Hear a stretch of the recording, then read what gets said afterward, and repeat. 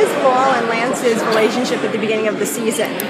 At the beginning of the season, well, on the road to reconciliation.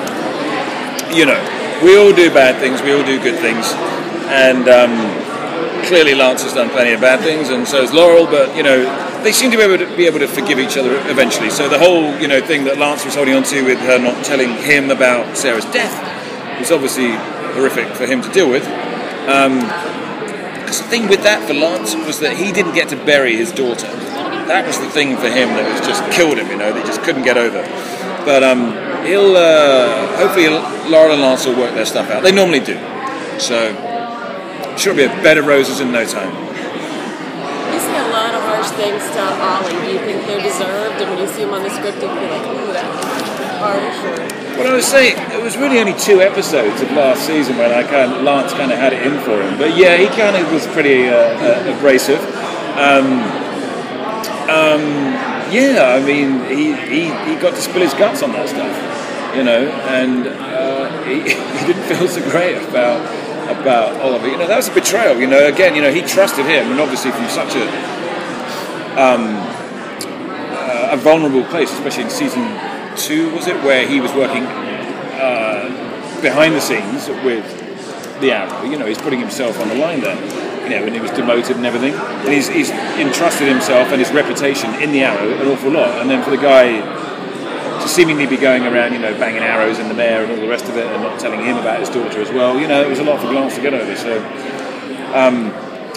hopefully they'll get back to the cosy conversations of, you know, early season 2. Because I kind of liked it when they were friends. I feel like they're a nice little odd couple, you know. With Diggle picking up the mantle of the Arrow this next season, kind of how does Captain Lance feel about that? Well,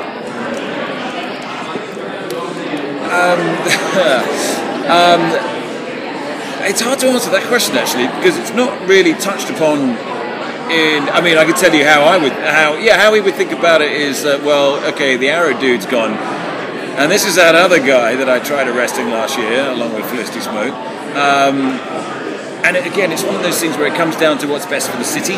Because Lance has obviously got his ethics, the law, system of justice, which he tries to abide to. But at the end of the day, for him, it's all about Starling City and, you know, what is the best for that city. And if these guys, in the absence of Arrow, team minus Arrow, if these guys are going around doing the best they can, then Lance has got to give them that, you know. And will he be necessary evil? And will he be bracing for the city to be invaded come May? Of course. What was that line? Must be May. What was the line? Was that great? City is under attack. City is under attack. Must be May. Yes, I'll be bracing myself to say that in April 2016. That's a great line, though, wasn't it? Yeah. Mark Guggenheim, ladies and gentlemen. Sort of a general question, but can you talk a little bit about what he has going into the new season, just doing at work or possibly involved with Team Arrow? Well, there's an interesting thing actually. There is definitely a rather at the end of during episode 1 there, it's revealed that there's a little bit of a dark element going on in Lance's life. It will be perceived in such a way,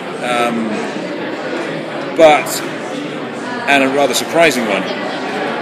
But born out of that, for me, in my mind, is it's interesting how people will seemingly do bad things for what they believe is the right reason. So it just, you know, it's just what, it's all subjective, isn't it, as to what you think the right reasons are, what good reasons are. So there's a very interesting play by the end of episode 1. We're like, Lance? Really? Oh! But whether we end up considering it good or bad is, you know, will be up to the viewer. But there's a very lovely poised situation with that coming up. So it'll be nice, actually. Nice. I was going to say, do you think that the line for Lance is law?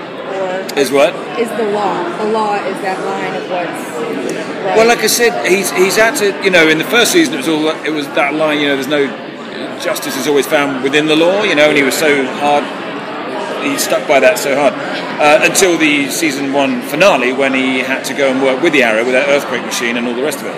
And that's the point which he suddenly went, well, you know what?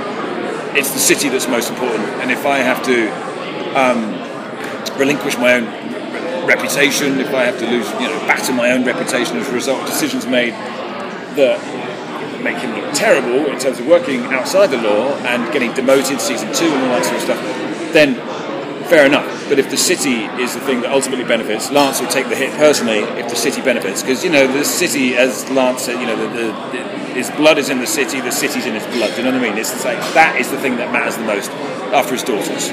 So he'll do anything for the city, even if he ends up looking a dick for doing it. There you go. Lance, ladies and gentlemen, Lance. In one line.